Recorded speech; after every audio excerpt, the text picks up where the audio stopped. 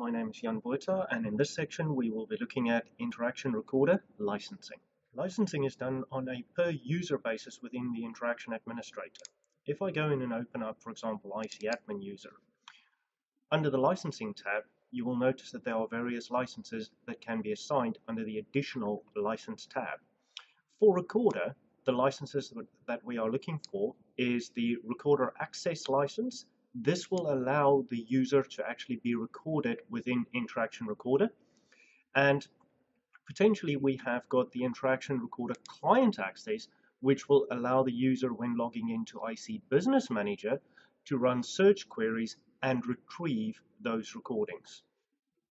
Assuming the user that logs into IC Business Manager has got a Recorder Client Access license, they should have access to this workspace over here referencing the Recorder Search and Results page.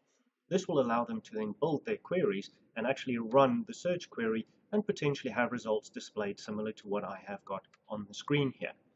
Now these results are then playable within the Recorder environment. However, if a user does not have a Recorder Access license, the user will still be recorded, but the recording will be encumbered, which basically means it's locked. In order for you to unencumber this recording, you will have to log a call with the support desk, which will then issue an unlock code that you can use within the Interaction Administrator under their guidance. In this section, we had a look at Interaction Recorder licensing. Thank you very much for joining me, and see you again soon.